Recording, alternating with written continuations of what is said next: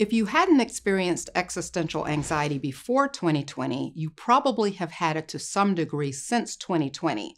That's what I'm talking about today. I'm Dr. Tracey Marks, a psychiatrist, and I make mental health education videos. There's no question that the last 2 years of the pandemic have increased the incidence of mental health problems. That is, more people than before have experienced mental health issues like depression, anxiety, addiction, and burnout. It may seem obvious that we'd all be negatively impacted because we've been through a lot of stuff, but I think that one of the reasons the pandemic has created a mental health crisis is because it's activated existential anxiety in people who may not have had it otherwise. What is existential anxiety? Existentialism is a philosophy that teaches that life doesn't have inherent meaning, we assign it meaning. Existentialism teaches that each person is responsible for their life choices and outcomes. Our freedom allows us to assume this responsibility and has two components, agency and will. Will is the decision to be free.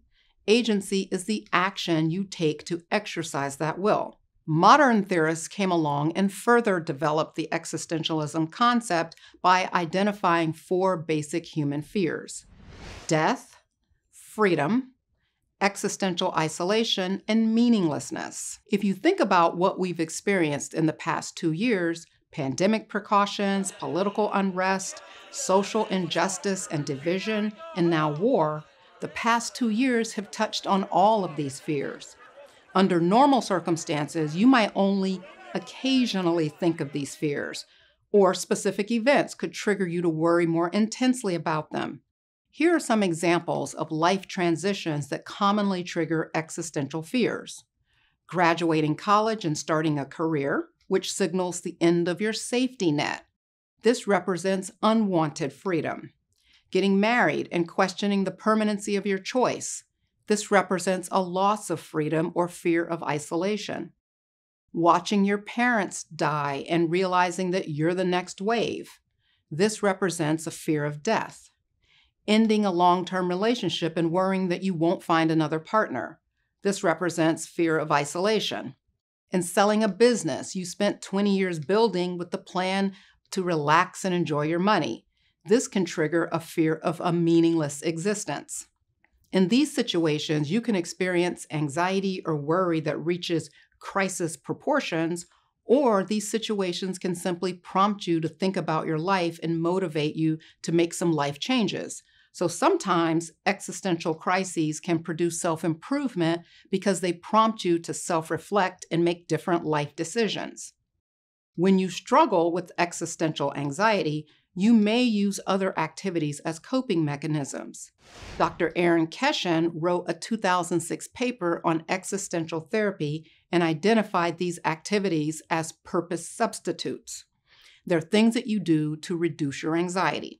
And here are some of the common compensatory behaviors or purpose substitutes.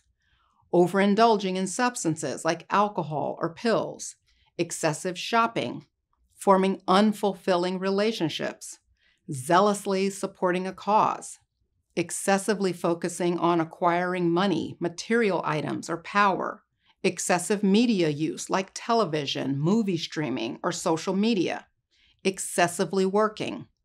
You can use these activities to compensate for a lack of purpose, but they're not adaptive or meaningful.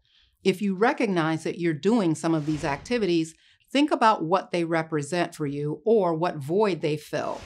Taking notice of these activities can help you identify areas in your life that you wish to improve. Finding purpose and value can remedy all types of existential anxiety. Values determine what you intend for your life, and they shape your decisions. Time is a fixed asset, and we all get the same amount of it. Existentialist philosophy teaches that life is made up of irreversible, irretrievable time segments. Feeling like you wasted your time doing something you don't enjoy, or that your best days are behind you, can breed a lot of regret.